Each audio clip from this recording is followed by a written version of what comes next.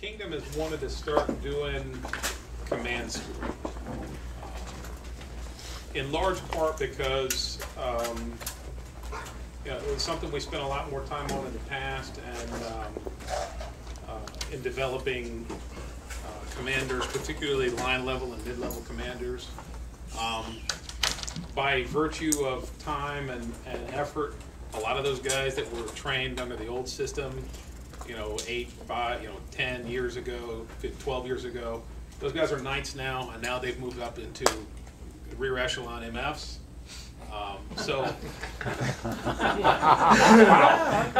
Got that one? So, we're starting to develop a gap now in that mid-level command space. As a kingdom, we've recognized that we've had other problems with line-level command, and we started to address that. And of course, that's always a work in progress. All of this always is. But our biggest gap right now seems to be in mid-level command. So, as a kingdom, this is something we've wanted to do. And so today we're gonna kind of give you the bird's eye view of melee combat from the perspective of a commander, because I suspect at this point that you all have been involved in melee combat as a soldier, and in most cases, as a line level commander as well. Now I want to go back through the same stuff and talk about it from the standpoint of what your commanders are thinking, the decisions they're making, and ultimately the decisions that we hope you guys will be making in the future. To start with, I want to outline the difference between strategy and tactics. Of course, I'm going to ignore this right after that, but it's important to say up front. For our purposes, strategy is the application of long-range planning and development that creates long-lasting military capabilities and advantages in your army. In other words, championships are won in the off-season, and that's strategy. Examples of this: if our kingdom chooses to emphasize archery, as we have for the last 20 years, and we develop archery in our kingdom such that we are superior to every other kingdom in archery, that is strategy. That is developing capabilities in our army that no one else has. If we are encouraging the use of war shields because we're all lazy bastards and are not carrying them to wars anymore, yes, I'm talking to you. But if we elect as a kingdom to start emphasizing war shields and bringing those to war such that our army is appropriately equipped, and in many cases better equipped than our opponents, that is creating strategic advantage that we can then use on the field. That is strategy. If our kingdom elects to emphasize spear tactics and spear training by, say, having a spear tournament twice a year that emphasizes the skills of spear dueling, that emphasizes the skills of being able to have pinpoint accuracy and hitting your targets, and being able to swing a spear for 90 minutes at a go without getting tired, such that it creates a core of spear fighters in our kingdom who have those skills, that is strategy. Those are the things that win championships in the off-season. Tactics is what you do when you've been too lazy to do the homework and you can pull something out of your ass to win on the field at that particular moment. Better, less rude definition is tactics is the science of employing your available resources to achieve objectives through the application of your strategic advantages. In other words, your first one better. Pulling crap out of your ass because you didn't do the homework. That's tactics. And now we're down into things like talking about formation and movement and initiative. A lot of the things we're going to talk about today. Because for our purposes and for 90% of the SCA, when they say strategy, they mean tactics. That's what we're going to talk about today, but it's important for all of you as potential commanders today or future commanders to understand the difference and to understand that your work doesn't start when you get to Gulf Wars. That's just the last part. The work starts as soon as Gulf Wars is over to make sure that your troops are appropriately armed and armored, to make sure that they're training with those weapons, that they know how to use them, to make sure that we're developing the equipment and the skill sets to be able to do the things that our opponents can't do. Palantir, for example, in Gulf Wars past, I like to call Palantir the purple pincushion, or used to, on the field, because we shot the crap out of them. And they bring their big war shields and their, you know, I don't think anybody's ever seen a tournament shield in Calatier. And if they're not carrying one of those and they're carrying a pole arm or a greatsword, and that's great for me because they get shot a lot. And apparently they figured that out, and we got lazy. And 2 Gulf Wars ago, they came to Gulf Wars with 33 crossbows. Now, for reference, that's 3 times the number of archers we had in the field that year. They came to Gulf Wars, that one kingdom, with 33 crossbows, and with enough bolts and equipment to use it. So our strategic advantage, gone. That's the kind of thing we want to prevent. So, moving into you know, the tactical realm and strategy and whatnot. I want to start with an overview of how things work, and then we'll talk more about what the expectations are for you as potential mid-level commanders. To start with, I want to talk about the structure of a typical SCA army. At some point, I'm sure Spider will get into ours specifically since he is the warlord. Of course, the crowns are always in overall command of everything. Most crowns, 9 times out of 10, will delegate that authority to the warlord because they got a ton of other crap going on. They got plenty of meetings already.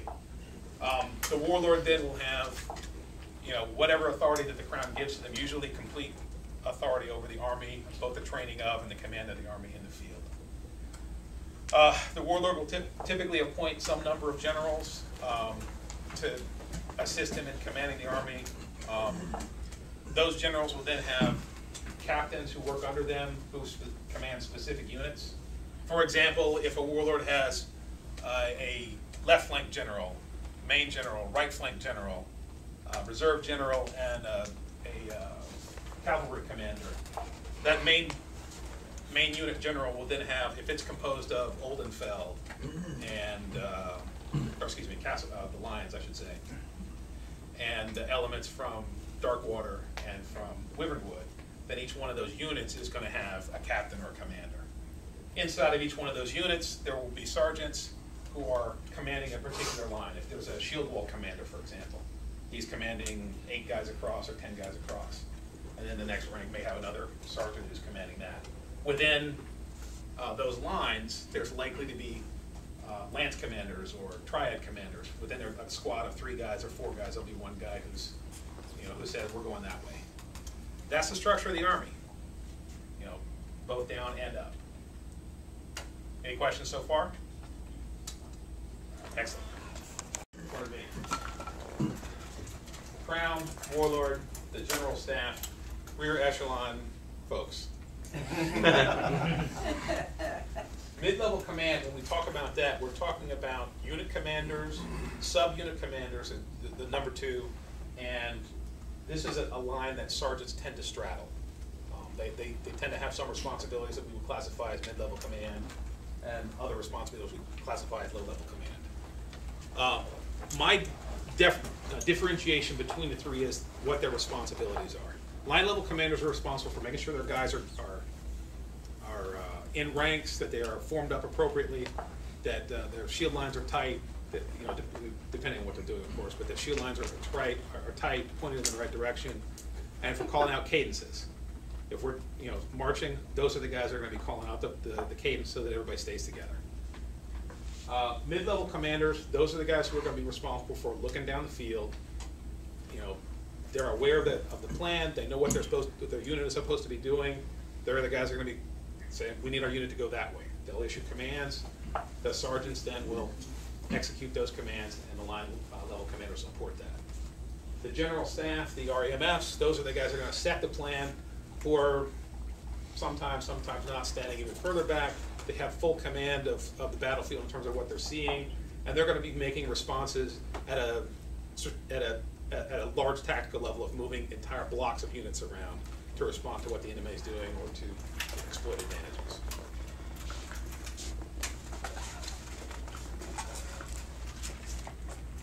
Okay, most armies in the SCA are typically organized around 4-unit blocks or 5-unit blocks. I have an example of both. You'll have a main force. Usually it's roughly 30% of the Army's total troops will be in the main force. For reference, we'll just put them in the middle, depending on what you're doing. It may not be in that particular spot. The main force usually about 30% of the troops for the Army. There'll be a left flank and a right flank, both of which are typically around 20% of the force for the Army, and with the remainder showing up in the reserves. If it's a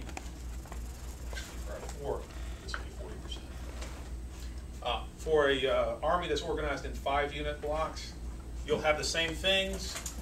This will typically be 30%, 20%, 20%, 20%, and 10% in a cavalry unit, no more than that.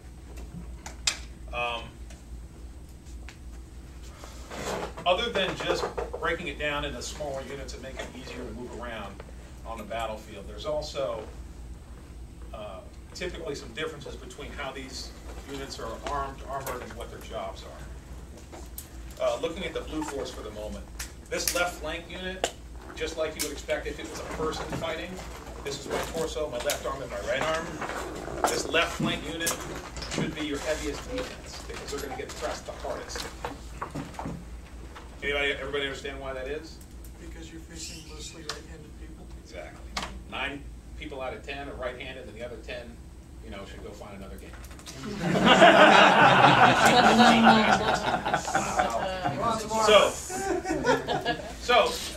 As a commander, I want to put strong defense in my left flank unit because I know they're going to get pressed the hardest.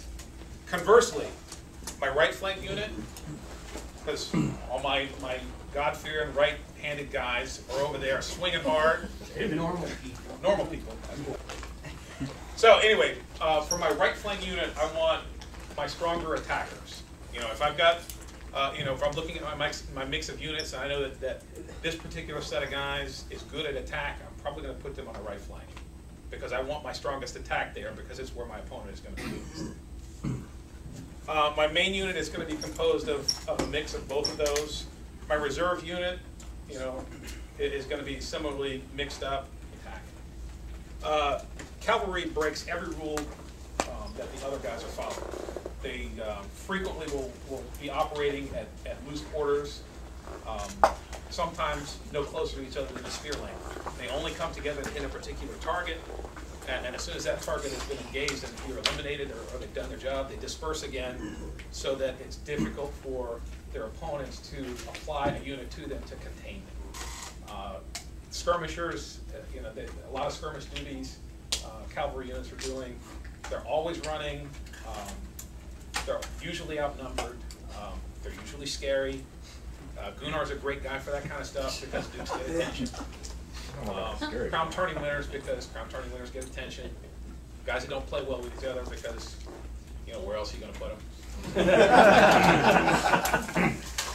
So, for today, we're really not going to spend a whole lot of time talking about cavalry tactics or cavalry units because that's a whole other discussion.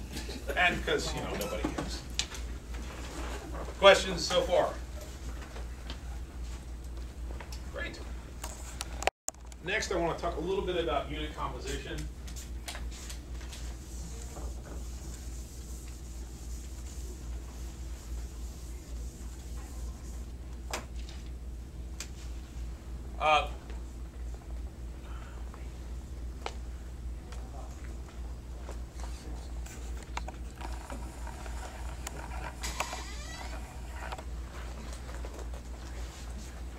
Everybody follow that so far? You see football diagramming, this will be very similar. And maybe particularly one of these blocks, I'll take a 15-man unit to start with.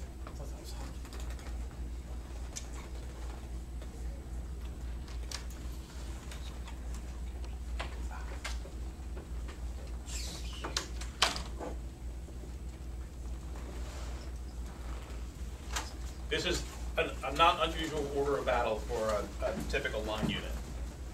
2 lines of shieldmen and a line of either spears or pole arms behind that. That's not unusual.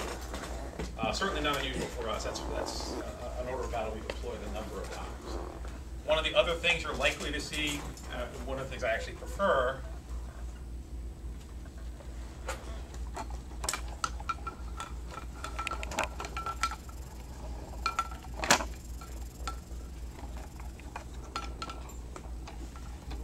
This will be a similar order of battle that's organized into triads. You notice the unit is itself composed of triads formed of 2 shieldmen, a polearm, and a spear in the back. The important part of this stuff is that all these guys can hit the same targets. Spear can reach this, polearm can reach that, and the sword shieldman can too. Similarly, these guys are going to have overlapping fields of fire, if you will. Although less so than this one. But these are common compositions for line units. There's a lot of variation, particularly depending on what kind of engagement you're talking about. We'll get to that later. One of the things you're going to notice I did not put in here is great swords and 2 sword guys.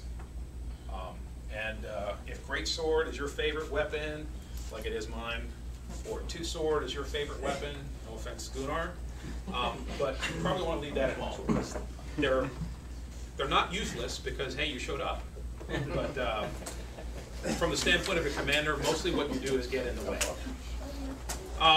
Looking at my handy-dandy chart, shieldmen have comparatively the weakest attack of the weapons forms, alone. Shieldmen together have a relatively strong attack, particularly if they're not concerned with hitting and they're more concerned with disrupting the units that they come across. I mean, I kill them, which is why they give them a 3, but they disrupt the units enough that the guys behind them have easy times killing their opponents because now they have 2-to-1 advantages, 3-to-1 advantages because their units are broken. Comparatively, however, shields have by far the strongest defense of any weapons form on the field. Shields take territory. Shields hold territory. 2 weapons, on the other hand, they have a comparatively stronger attack than a sword and shield guy does because they have a weapon on either side. They pay for that by the fact that they have crappy defense, to be fair, as opposed to really just non-existent. Polearms have a stronger attack, the 2+.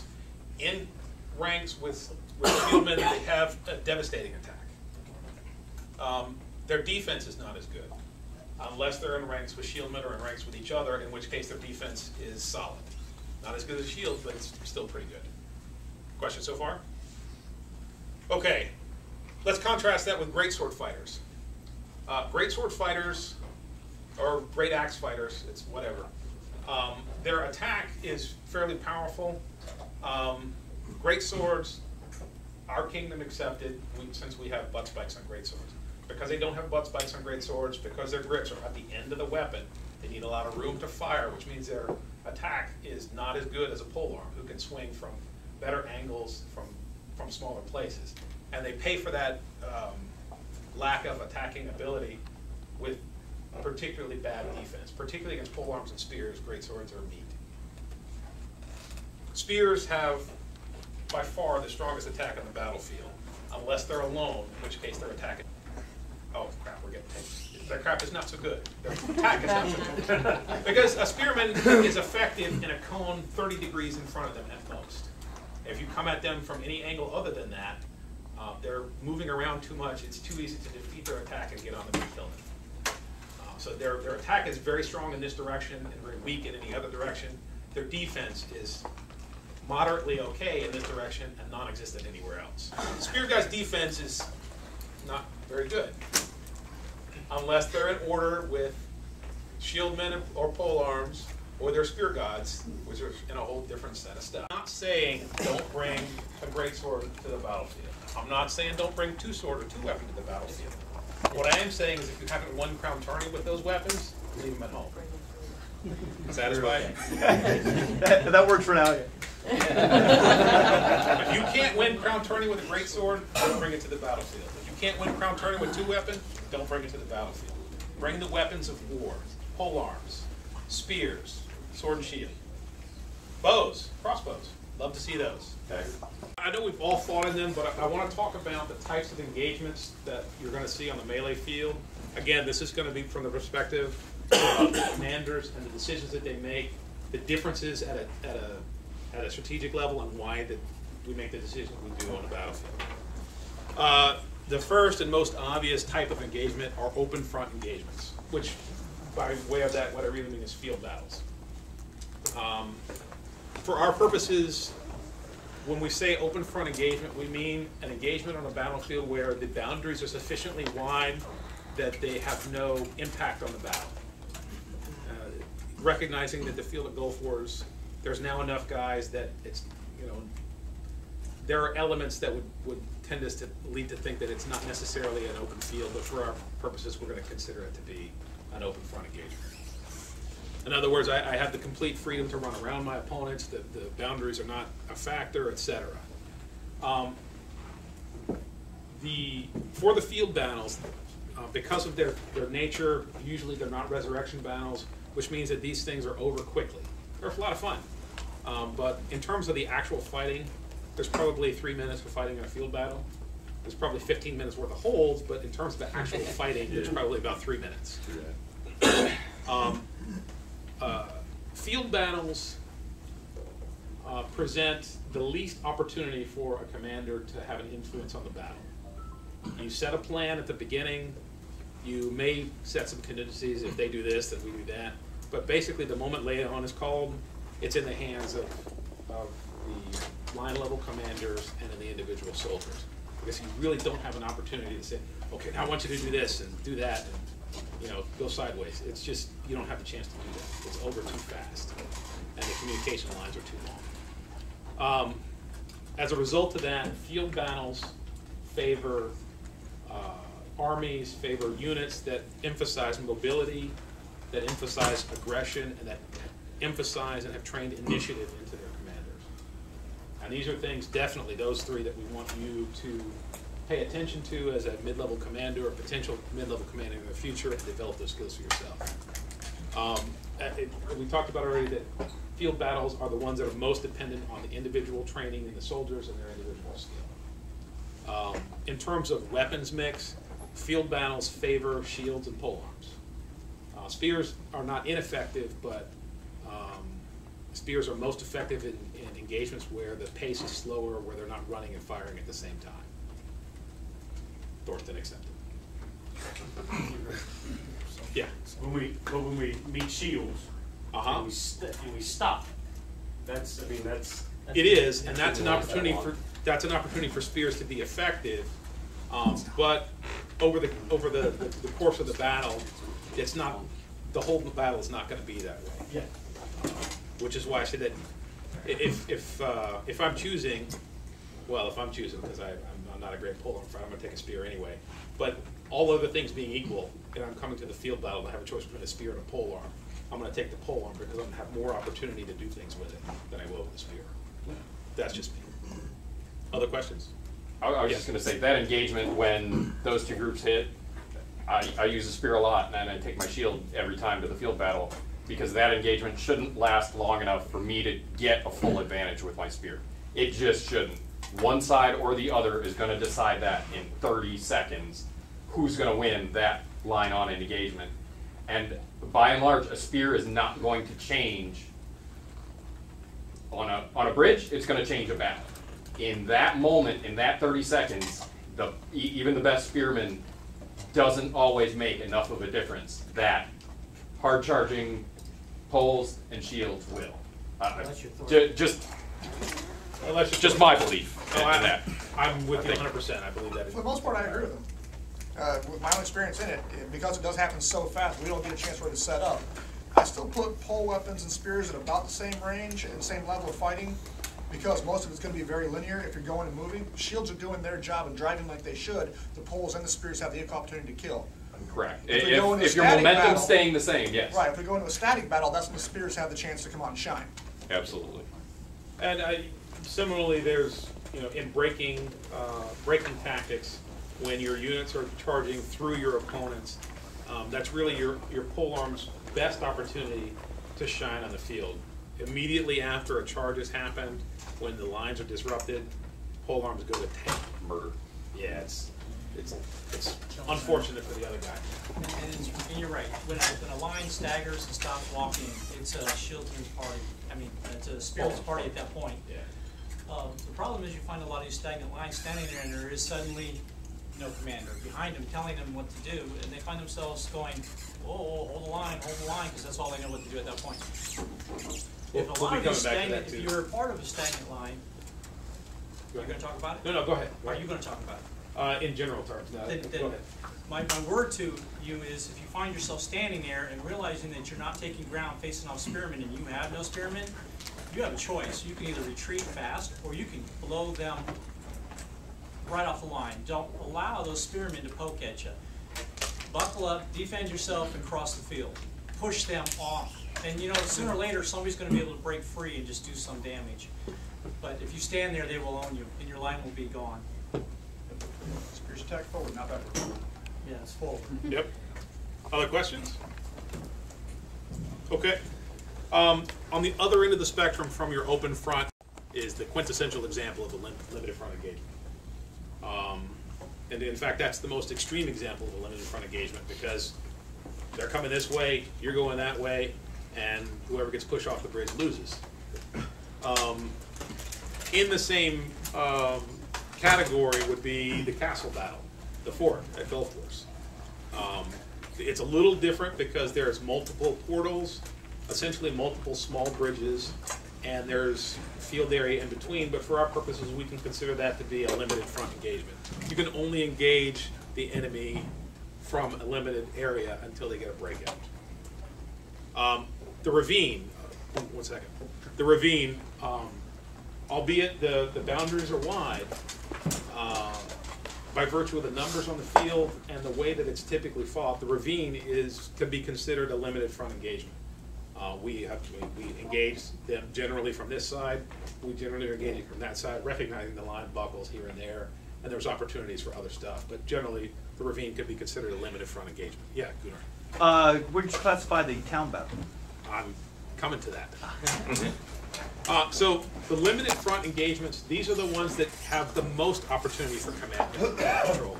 This is where commanders have the most opportunity to exercise decision making, and where those decisions will have the most impact, because the pace of the battle is significantly slower. Half the limited front engagements also happen to be resurrection battles, which just makes that even bigger. These types of battles, in terms of the skills of the individual soldiers, these emphasize discipline, more discipline. Did I mention discipline? They emphasize unit cohesion. They emphasize unit composition. Unit composition becomes particularly important in limited front engagements. How many times have we been on bridges where all of our spearmen have been killed and we're facing even 3, 4 spearmen on the other side? It doesn't matter when you have none. It's like shooting ducks in a barrel. It's terrible. So unit composition is extremely important in limited front engagements.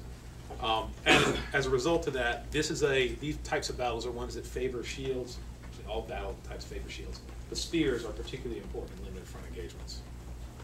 Other questions or comments on the limited front stuff?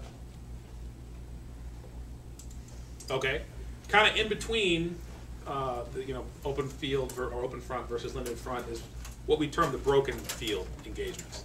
These are ones where the boundaries or the terrain is a factor, but not so much that the enemy can only be engaged in one direction. The town is the quintessential example of a broken field. You're all familiar with the general shape of the town.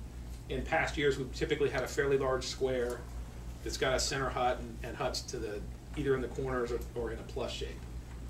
There's opportunities there to close off areas and turn areas of the battle into limited front. There's ample open spaces. There's fighting inside the huts. There are no straight lines of battle. There's zones of control, I guess is the best way to term it. Unlike a limited front engagement where there is a line of battle. It's easy to see. They're on this side, I'm on this side.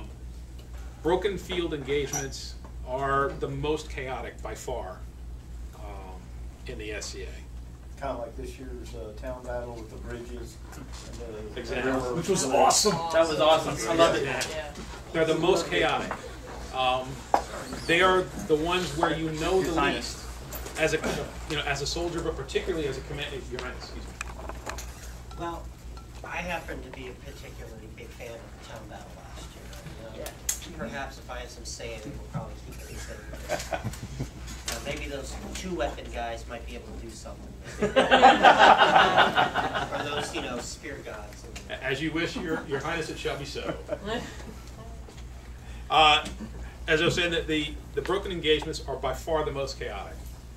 As a soldier, particularly as a commander, you have the least information on what's going on for your own troops, let alone for what the other guys are doing, because you can't see. There's no line that you could look at and say, we're here and they're across. It's, well, we're doing well over here, we're getting pressed here, and I can't even see what's going on over there because there's too many guys in the way.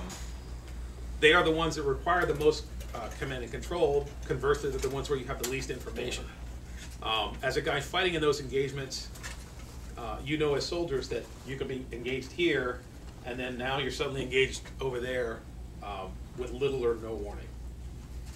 For me, that makes these battles the most fun in the SCA. The ravine is, or excuse me, the town is a good example of that. Anybody ever been to Penzic? Woods battle would be an example of a broken field engagement. By far, my favorite battle in the SCA, no offense to Gulf Wars, but the Woods battle at Penzic is awesome. These battles favor command and control. They also favor initiative. They favor good mid-level command, because frequently you will be operating independent of your REMFs with little or no direction other than a general plan at the start. You will get communication from command to do particular things, but mostly you're left on your own to make decisions in the area that you're in your zone of control. So these are the types of battles that are going to demand the most of you as mid-level commanders or potential future mid-level commanders. Complicating the whole mix is resurrection battles, which add an element for conditioning. They also, any res battle will add discipline as a necessary skill for the soldiers, because res battles are frequently not won by who brought the most troops to the field, but who has the most troops left on the field at the end. Who's got the most endurance? Who's got the most endurance, who has the most heart, who wants it the most. Yeah. If I could just real quick, okay, those of you that are here in this room, you are in this room because you have a higher level of interest in the Army. Otherwise, you wouldn't be here right now. I look around here and I see a lot of leadership for the Trimarian Army. It is incumbent upon you to be in shape for these resurrection battles. You are the leaders. Other people are looking to you. Even if you don't think they are, everybody in here has somebody that is looking to them. And if during that ravine battle, if you're sitting with your top off, drinking water, there's going to be, for every one of you in this room that did that, there'll be 5 other people that are doing that simply because you did it, and that makes it okay for them to do it. All right? This is when you get in shape now so that you fight the entire battle. If you need to rest, you rest on the line. Because those Anstiorans, when they look across the line and you're standing there leaning on your spear or leaning on a shield, they don't know you're tired. They see a body and they account for it. Rest on the field, be in shape. Your grace. All I can say is that when it comes to looking up, I was embarrassed that my king ran back and forth across that damn field, dying and living, and I could barely drag my ass from Resurrection back to where I was supposed to be. For those of you that want to be inspired and that were at that war, just take a second and try to remember that picture when you were dying and you looked up and noticed that your king just ran by you again. And again. Well, that wasn't the first or second or third or fourth time that he just did that. That is what His Grace is talking about. If you can go to that battle and you're capable of making the entire battle on a run, well, okay, if all of us can do that, they don't stand a chance. They don't even need to bother to come out. It's just that simple. But since that's not going to be the case, we can all strive to at least be somewhere in the middle. We should try. Olaf? I agree, you're right. Coming back to the ravine, to the broken stuff from that. Of the battles we've talked about, there's the open field engagements, the field battles.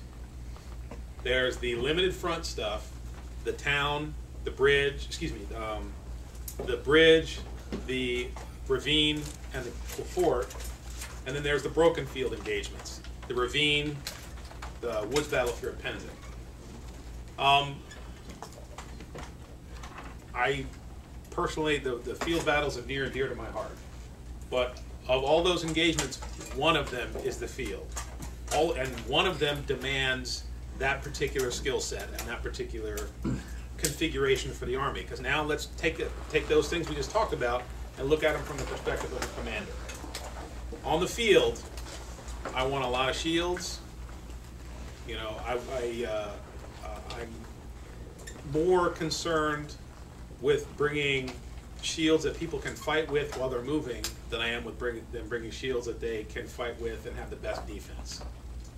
So I am. While I always want people to bring more shields, if they're going to bring shields that are a little smaller, I'd rather them do it to the field. I want them to bring weapons that they can swing with, because after engagement, units will break up, you'll have opportunity to swing your stick, and then you're going to reform and come back. Every other battle we've talked about, if there's a shield, I'd like to see them bring in a war shield. I'd like them to bring the best defense they can possibly bring. Because their opportunities to kill are not nearly as important to me as their opportunities to hold territory. Every other engagement but the field is about holding ground, and shields are the best at holding ground. So if a shieldman comes to the battle, I want them to bring the best shield that they can bring. If they have a weapon in their other hand, that's a bonus to me. I'm not joking. Ask any commander in here. If they have a weapon, that's great, but I care less about that than the fact that they have a good shield and good defense. Because to be honest, a good shield with a unit of guys is its own offense. Yeah. If the shieldman lives through the battle, he's won the battle. Yeah. Doesn't matter if he kills. If he lives through the battle, he's won that battle. Every polearm kill belongs to each shieldman in front of him. Yeah. One shieldman, even if he's a pretty damn good shieldman, you know, with a sword, the tourney stick he really likes, you know, in the grand scheme of things, his offense is pretty good. 2 shieldmen, meh. 10 shieldmen, you know, who cares what their swords are like, because 10 shieldmen hitting something is going to knock some people on their ass. And at that point, you know, great, you know, you can kill them with a butter knife if you got one. But the fact that they're laying down is the important part, and the fact that they're not attacking you and not attacking your friends is the most important part. Yeah. If you have a shield, you're in that line. If you have a pole arm of any kind, spear, blade, whatever behind you, you should be concentrating more on defense than any kind of offense at all. Because if you start swinging, you are now deflecting, blocking your own guys from being able to attack and from defending, because you can bind up their weapon and cause them to be killed by somebody else. Exactly. So we have one set of engagements, the field battles, you know, that essentially have one configuration of weapons and people. Every other battle we do swings the other way. We want best defense. We want spearmen. We want pole arms, particularly those, you know, good spearmen who have trained, who have been in the spear tournament, and have developed the stamina to be able to swing a spear for 90 minutes without getting tired. It's not an accident we have a spear tournament. That's why we have it. Is to develop those skills in our spearmen. As a commander, then, it is your job to make sure that the troops that you command are bringing the correct weapons to the particular fight that they're having.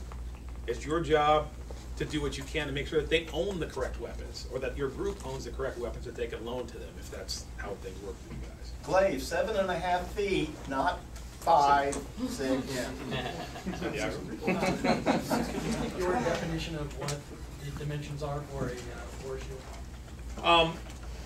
My definition of the dimensions on a war shield are whatever the warlord tells me the definition of that is. When I was warlord, my definition was 2.5 feet wide and 4 feet tall. I don't know what Spiders is going to be, but whatever it is, I'll go make one the next week.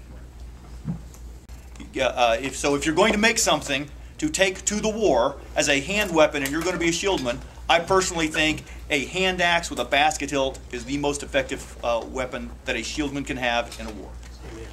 I do not disagree with that at all. I think that is entirely accurate. In combination with that, the other thing I love to see shieldmen bring to the field is a thrusting tip. I hate those damn things for the most part, to be honest. But in a melee situation, particularly when we're in the press, where you don't have the room to swing, you almost always have the room to thrust. There was one point in the bridge, I think, where we're pressed shield to shield, where I turned my sword over, so it's pointed like this, and I've got this tip out this way, and the guys can't even move. They can see it coming. They can't do anything about it. And I'm stuck in the It's pretty bad. I mean, you kind of feel like a criminal. Your favorite criminal. Kind of like a long dagger. Kind of like a long dagger, yeah. And there's a reason why, you know, the most effective infantry army ever, the Romans, fought with gladiuses. And there's a reason why they trained them not to swing them. They trained them to thrust with them, because they work. In regards to Grace's point about axes, if you're going to bring an axe to war, then I recommend, first of all, you reinforce and hook something, then just flop over. And you can do that by putting reinforced in the right places. But also, have a rattan edge on it.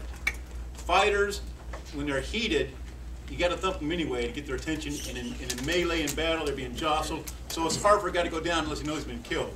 An axe with some force about it will get his attention. But they're also used to hearing that clack, feeling that clack. And the rubber, unless you really knock them down, a lot of them don't, it doesn't register. They're not really being thick, but they've been trained, you know, they know what rattan feels like, they know what rattan against the helmet feels like, they know the sound.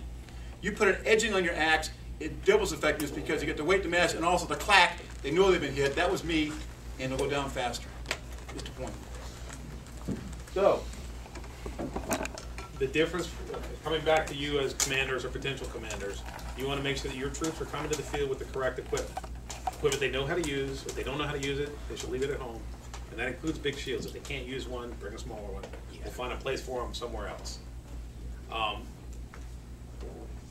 They should come to the field understanding the rules of engagement for what they're doing. We're going to talk a little bit more about that in a minute. There's a whole thing on communication. But make sure that your troops are prepared. That's your job as a mid-level commander, a job you didn't necessarily have as a line-level commander or as a soldier.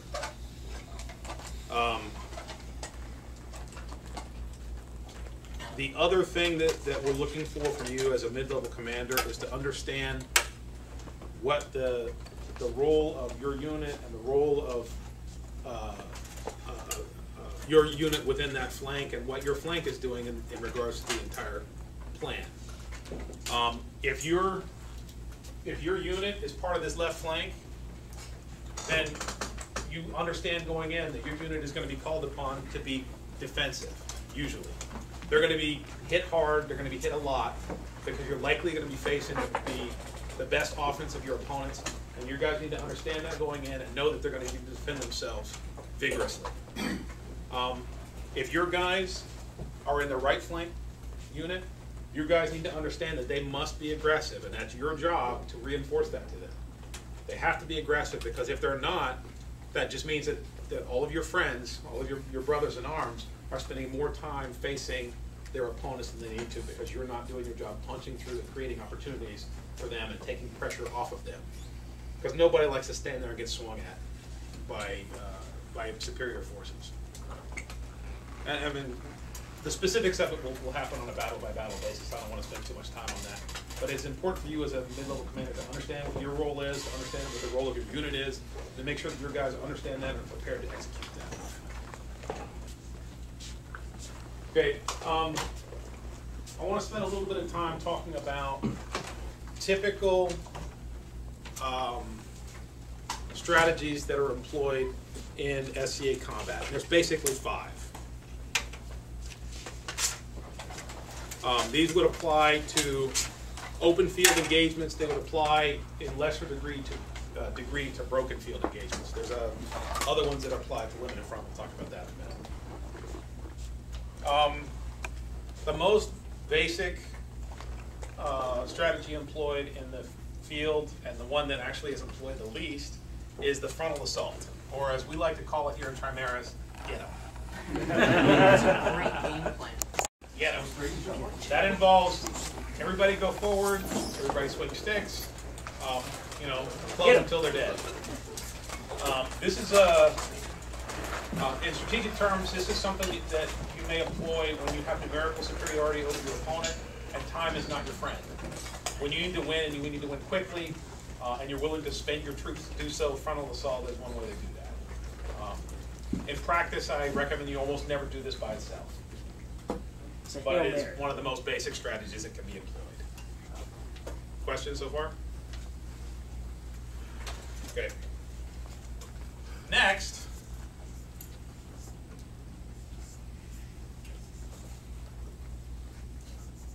is single envelopment, or as we term it in Timaris, hammer and anvil.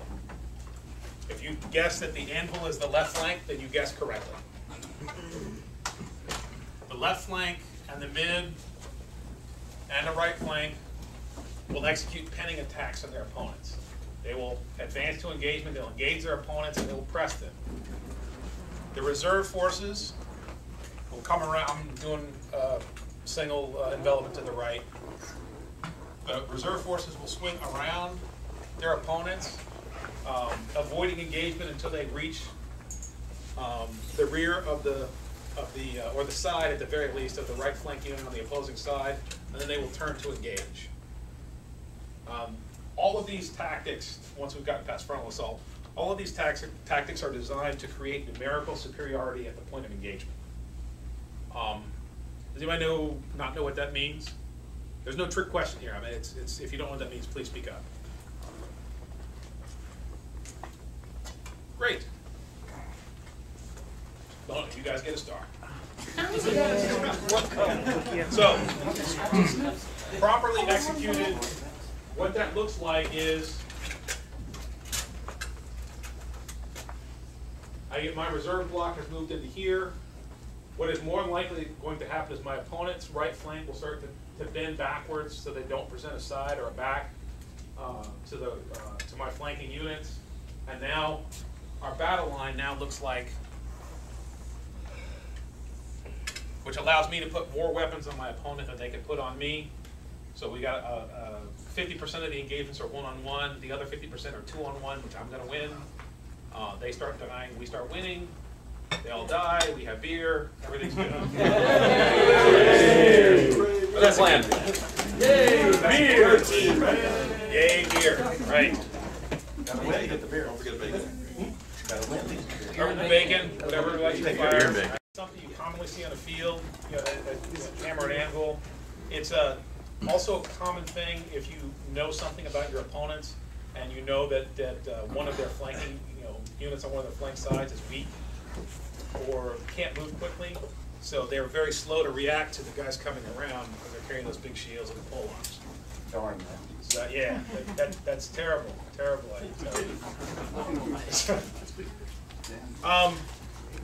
Part and parcel with the single envelopment is double envelopment. This involves essentially splitting your reserve force in half. Everything else is the same. The three frontline units are going to advance to engage and pin their opponents. Half the reserve force is going to come around one side. Half the reserve force is going to come around the other side. Horns of the buffalo, horns of the bull, other ways that we've commonly referred to it here. Just the advanced form of get 'em. Yeah. The advanced form. 2.0. Again, looking at it from the standpoint of our lines of engagement, this allows me to put more weapons on my opponent than they can put on me. Same principle. This one is harder to execute than single envelopment. The key part in single envelopment is that the flanking force swing wide enough that they do not engage their opponent. They need to stay close enough that they can get there quickly, because while they're maneuvering, the three line units in the front are going to be outnumbered. Assuming that the sides have similar numbers, they'll have more during that time when the flankers are moving. When they re-engage, you'll have numerical superiority where they hit, which will quickly turn into numerical superiority across the field, assuming everything goes well. But until then, they're outnumbered, meaning that the flanking unit needs to move fairly quickly. In a double envelopment, you have twice the problem, because you have two forces that now are swinging wide. So not only does the left flank, the flanking unit on the left, need to swing wide enough, but not too wide. But the right flanking unit needs to do the same thing, and ideally, they need to hit at the same time. So that your opponent don't get a chance to respond to one, deal with it, and then go respond to the other one. Because at that point, what you've done is given them the numerical superiority twice, which is not so good. No beer. No beer. No beer for you. No beer bad. Yeah. So this is more difficult to execute, but done well, this pincer movement is much more difficult to defend against. Questions? Is this working off the assumption that their reserve unit is also not splitting around like ours? Or counter. Or if they are splitting around in a single envelopment, do we just end up in a single envelopment with half of our reserve force being Well, theirs? For every move, there's a counter. every move has a For counter. every counter, there's a move. Typically what you're going to see in a single envelopment is, yeah, the reserve units are not going to stand still. As a commander, this is one of those areas where I don't want to employ my cavalry to pin my opponent's reserve.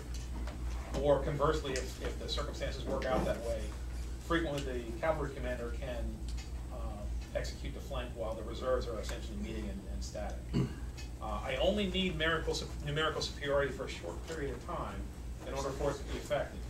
If I get 20 seconds, forever in a field battle, if I get 20 seconds of numerical superiority, that creates more numerical, because I'm, in that 20 seconds, in the areas where I have it, I'm killing a lot of guys, which creates more numerical. It's like, it opens like a zipper, and once it starts, on this side, when this unit starts to turn, That's all I need. that's all I need. Because once they do, and they present that, one, they're weak, because none of the shields are pointing in the same direction. Which means that these guys now, who are pressing on them, are not meeting the resistance they were meeting before. I'm putting more weapons on my opponents than they're putting on me. And every third engagement down the line, I'm likely to win. And I'm likely to win relatively quickly, which means it just, as they start to turn, as they start to die off, it just goes faster and faster and faster until it's over. That's why once it starts, if it's well executed, it's difficult to stop as the opponent. Reserve guys will be like, when these guys are coming through, and I see that happening to me, I want to apply my reserves as quickly as I can to stop that flank. And if I can, I'll stop the flank and I'll come back around myself once we've done that, and then do the same thing they were trying to do to us.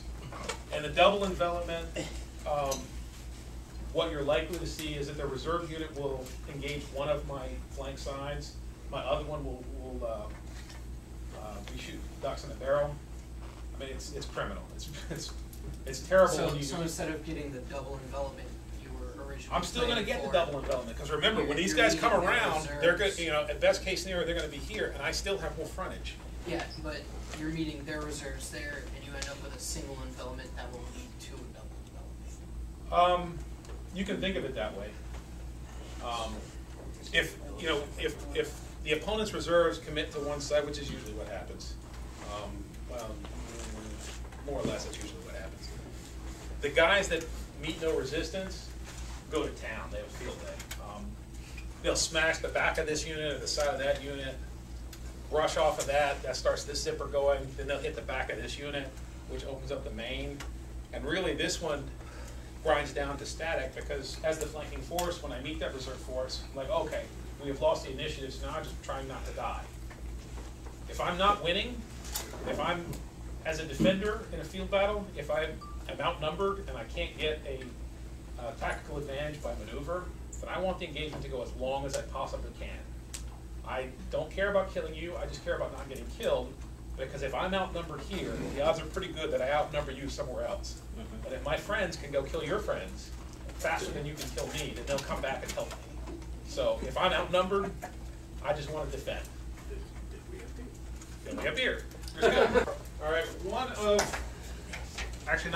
my personal favorite strategy on the field. I apologize for not having a better name for it.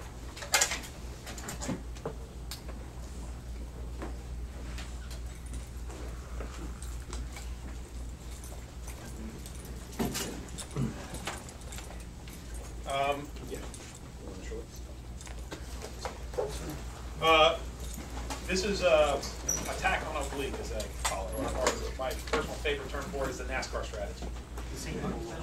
Okay, let's go with it. This involves, matching up my opponents, in screening attacks, and then a really strong right hook. My right flank units will be, not just engaging and fighting, but they will be punching through, pushing this back to create an opportunity for the reserve to come in and turn left. I call this the NASCAR strategy because it involves go fast, turn left. If it gets in your way, put it in the wall. NASCAR. So these guys are driving through. Reserve is going to be going through this way as it turns. The cavalry will be hitting the back left corner of that to start the turn. This particular attack is particularly good if there's a boundary here that your opponents can't pass. Edge of the world, edge of the castle if you're outside of it, etc. It's also particularly good if you know that this right flank unit on your opponent's side is weak, because you can blow through and then you win quickly. One of the other ones that our army has employed a number of times, particularly when we're outnumbered,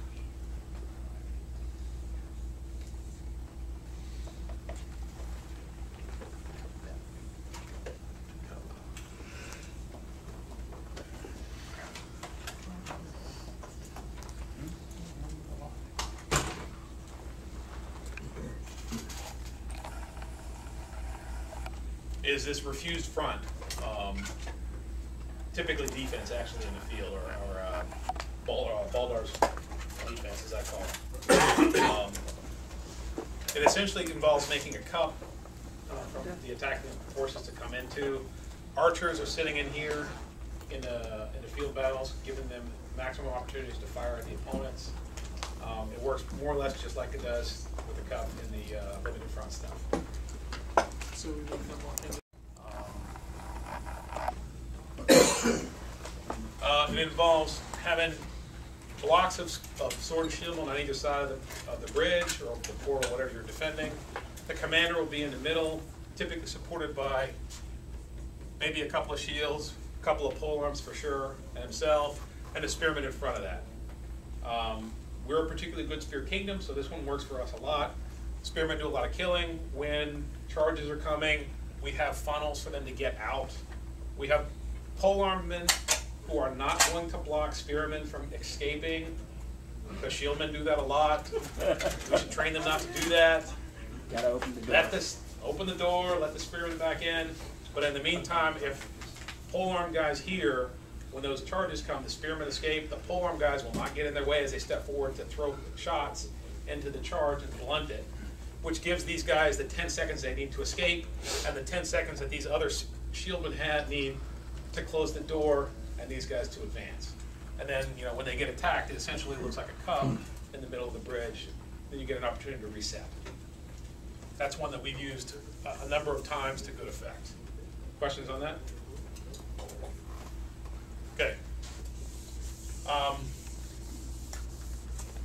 Another common one that we've used on offense and defense is, Just one question with that. 2 years ago at Gulf Wars, the bridge just stopped. Spear guys were just playing with each other, and it was like 20 minutes of them just playing with each other. No one's advancing either way. I mean, is that just discipline and stalemate? Yes, absolutely. And that's one of the reasons why I say limited front engagements demand the most discipline from your troops. Because as a shield guy, it's boring as hell. Pardon my language.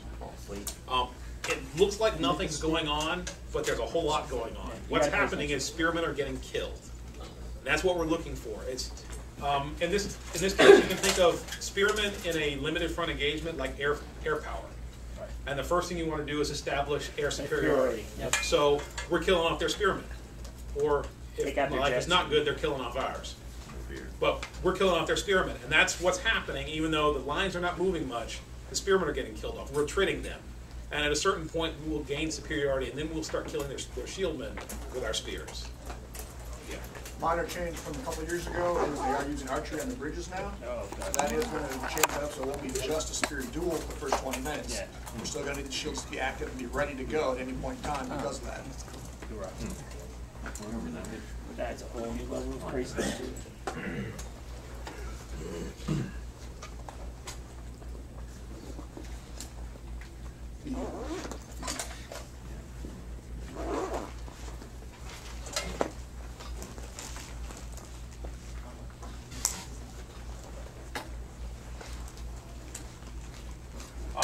This is another one that we've used to good effect on a number of occasions.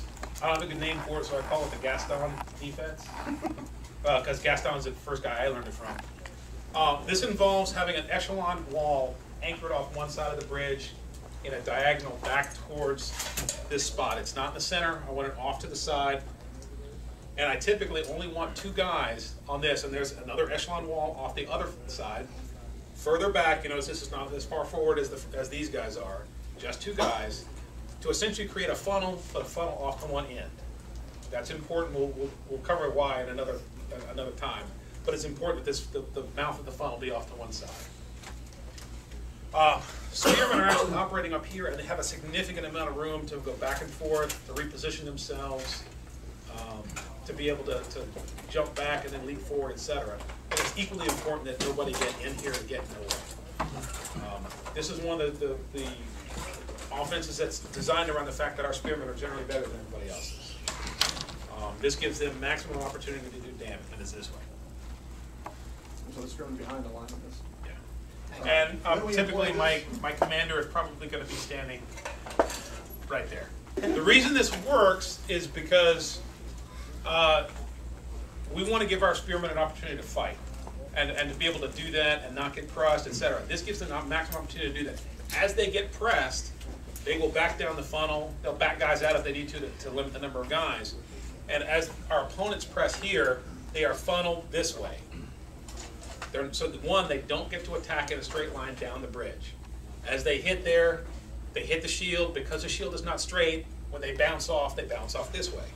So they get concentrated. Notice we have pole arms standing between the shield guys right there to throw over that gap as they bounce off and roll this way. So they're getting hit the whole way down this, they're getting concentrated down into this funnel here, and there's actually pole arm here, so that the guys that do get into that Chopstick. You know, chop suey, etc. so forth. Takamatsu's having a field day. Yeah. Now, the echelon style, Yeah. are the shieldmen on their knees? I hate that.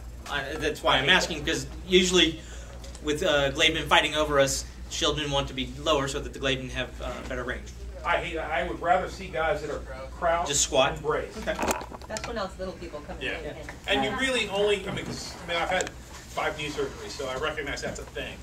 But I really only need to do that, when they're charging. If they're not charging, I can stand up.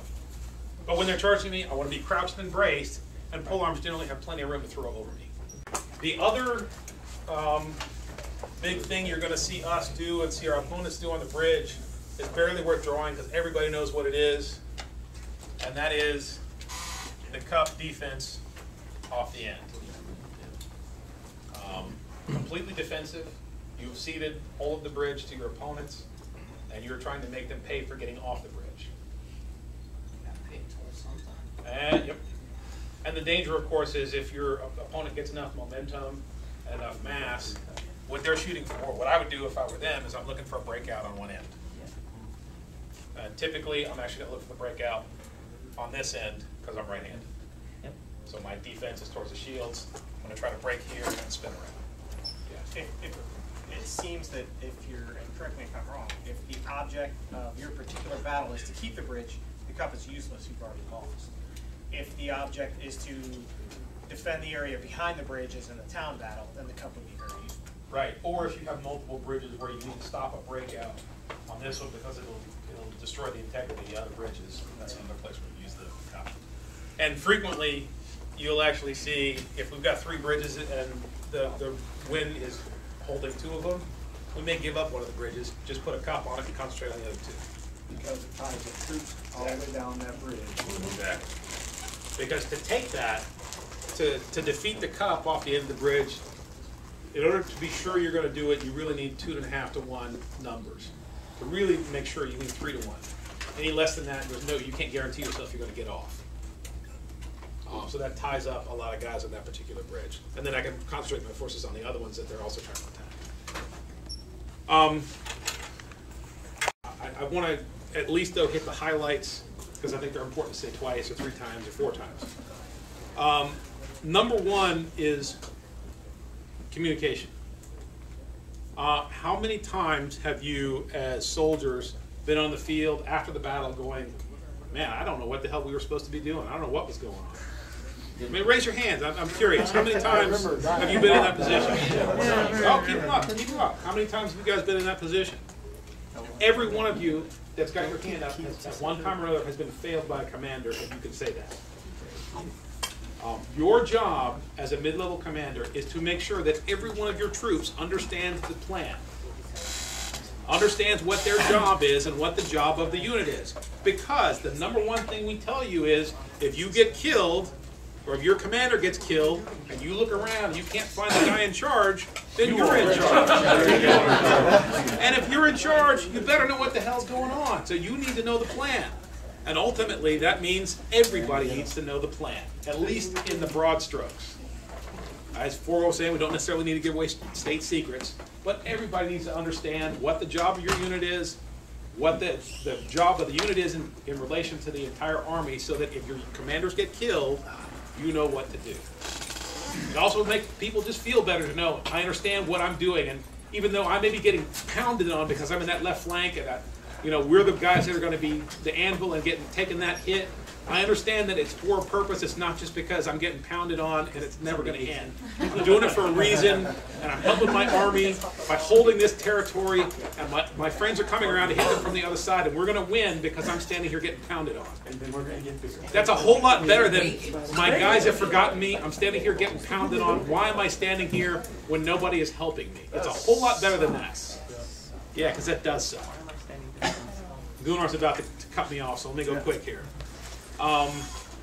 The other thing with communication is communicating to your guys the expectations of the commanders, your expectation as their commander, and what they can expect from you. It's a two-way street. Battlefield awareness. This is a skill that unfortunately you're going to have to develop on the field. One of the other things that differentiates a line commander from a mid-level commander and a mid-level commander from the general staff is how much of the battlefield you see at any particular moment. As a soldier, I see the guy in front of me. If I'm paying attention, I see the guys next to him because I'm looking for a spear shot. As a line commander, I'm looking to see what's going to threaten my guys that are in front of me. As a mid-level commander, I'm saying, where are the units around me? You notice my hands are getting farther apart as I go up the chain. Where are the units around me? What's going to threaten me, or where are the opportunities for my unit to do damage to the opponent? And as a general, you're responsible for being able to look at everything on the field and understand where your troops are, where your opponent's troops are, where they're weak, where you're strong, and how you can exploit that to the extent that you can. So that's a skill that we want you to develop. Initiative. The number one thing I learned from my Grand Knight, Forall, was that a violent plan, even a crappy violent plan, executed violently, will almost always overcome a brilliant plan executed timidly or half a second too late. Violence. Violence good. Violence is beer. Violence, initiative. Because if your opponents, physically or mentally, if your opponents are on their heels, they're not attacking you. Always good. Better to drink their beer than yours. Preparation. Championships are won in the off season. As commanders, you're going to have a better time. Your guys are going to have a better time if you make sure that they have the correct equipment. If you make sure that they have fire support. Your units could be sponsoring an archer. I know that I do. I know there's a couple other guys in the room that do, and I think we all should. Find one of your folks that doesn't normally do it, Buy them a crossbow. I've got one. Do all that stuff. Wait till you're Training. Yeah, training.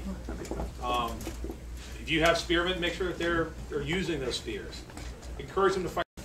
Leadership is your responsibility. Morale for your troops is your responsibility. Beer. It's got to be a battle cry. You got a battle cry. You lose them. Whatever makes you sleep. Beer. And that's it.